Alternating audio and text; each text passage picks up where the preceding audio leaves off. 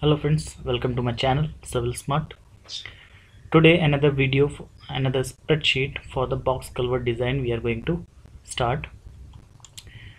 In this video we will design a box culvert having a size of 4 meter by 4 meter. We all know that the culvert is designed as a bridge for crossing over the river or a small you can say the passage having the width up to 6 meter. You can design for the box culvert, and beyond the 6 meter to 60 meter it's a minor bridge, and beyond that that comes under the major bridge.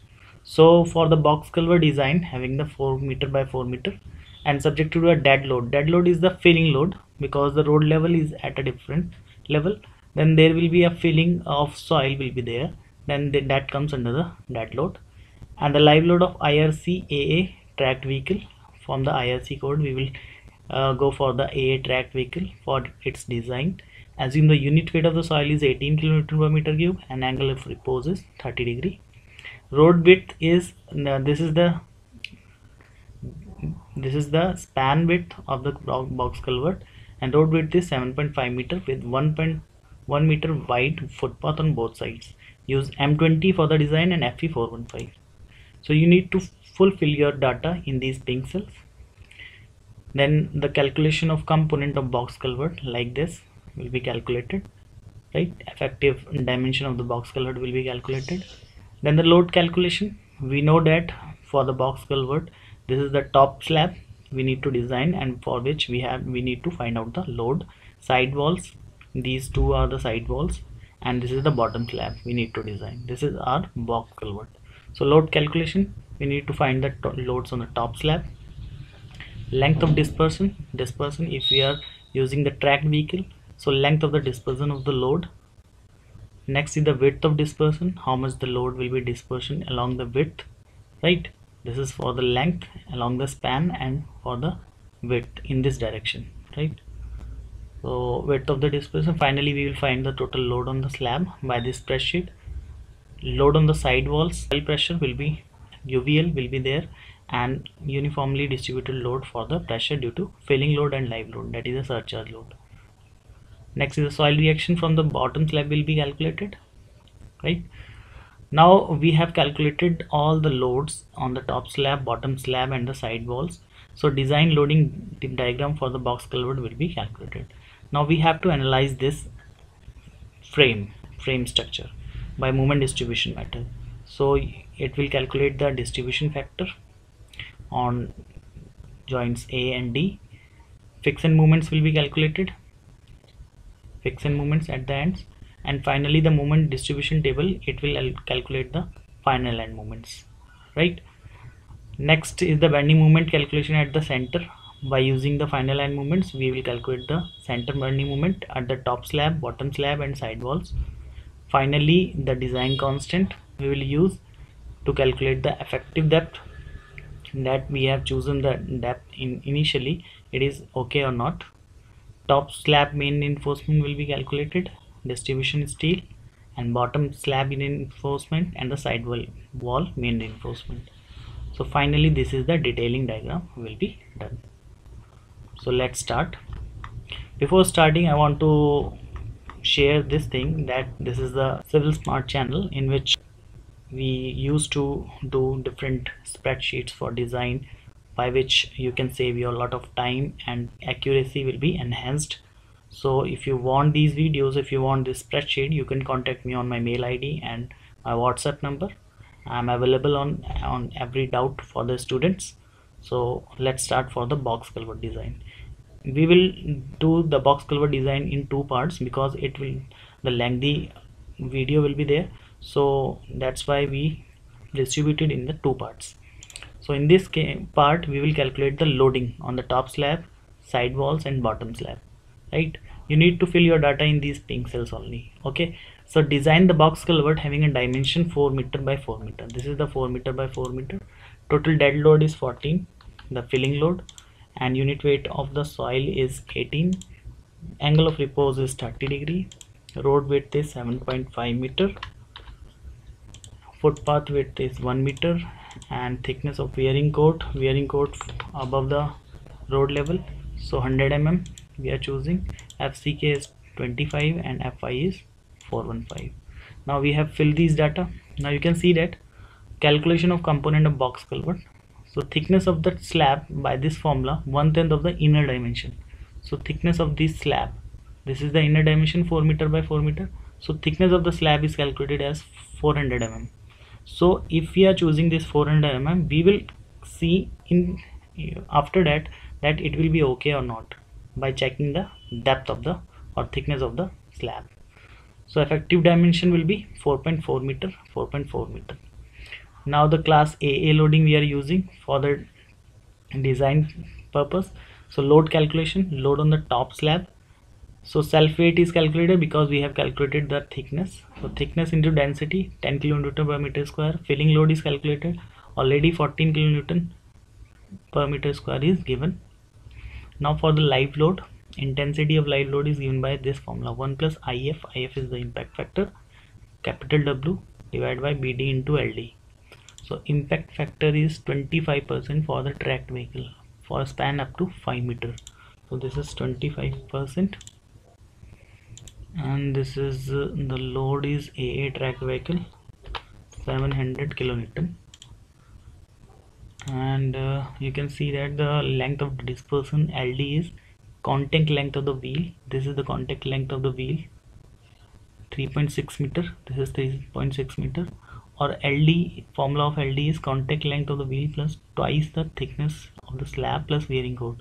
This comes as 4.6 meter. Now if LD is greater than the effective span, if this LD is greater than the effective span is 4.4 meter, so then you have to choose the effective span, because it cannot be greater than the effective span. So in this case LD is 4.6 meter, but we have chosen 4.4 meter. This is the carriageway, and this is the footpath, and this is along the length, right? So width of dispersion, now you can see that the two wheels are there and width of dispersion is like this. So total BD we have to calculate. So BD will be calculated BEF by 2 in this portion, 2.05. How this 2.05 came? This from the code. This diagram is from the code. 0.85 by 2, 1.2 meter plus 0.8 by 2. So this is 2.05, and this is also BEF by 2. So finally total BD is BEF by 2 plus 2.05 plus BEF by 2. Okay. So now you have to calculate by this formula. This is the given in the code, alpha x 1 minus A upon L0 plus B1. So you can see x, A, center of the span 2.2 meter, L0 is calculated effective span 4.4 meter, B1 is calculated by this formula 1.05, B by L0 is calculated, alpha is calculated, and BEF is comes out to be 3.91. So BEF is calculated. Now if BEF by 2 is less than available space, this is the available space. So available space is 2.63 and BEF is 1.96. Then you have to take the BEF by 2 value, otherwise available space, okay, because it cannot be greater than the available space. Fine. So in this case 1.96 is chosen. 1.96 plus 2.05 plus 1.96 is 5.96. So BD, width of dispersion, is calculated, length of dispersion is calculated. Now you will put all these in this formula. Impact factor is 25%, W is 700 kilonewton. So finally live load is calculated as 33.37. So total load on the slab is self weight of the slab, live load plus filling load. Now this is 57.37. These all values already been calculated, right? If you change the value, of inner dimension like 3 meter by 3 meter, now you can see all the values, calculation component, the values of these 7.5 meter, 3.3, and finally the total load is 72.05. okay, so now we have chosen 4 meter by 4 meter. So moving ahead, load on the side walls. Side walls is the lateral soil pressure which will be in the UVL, varying pressure, and the pressure due to the filling load plus live load, it is UDL. So this will be add up like this. So what is the formula? K, what is K? Effective earth pressure 1 minus sin phi upon 1 plus sin phi into gamma into H. gamma is the unit weight of the soil, h is the total height. Lateral pressure from the soil, K into gamma into h. So this will be 0 at this top and 26.4 at the bottom. And pressure from the filling load plus live load is K into filling load plus live load. So this is 15.79. So this will be in UDL form. So if we merge from these two loads, then at the top 15.75 kilonewton per meter, and at the bottom this will be add up 15.79 plus 26.4, A plus B. So load on the side walls will be like this, right? Next is the soil reaction at the base of the bottom.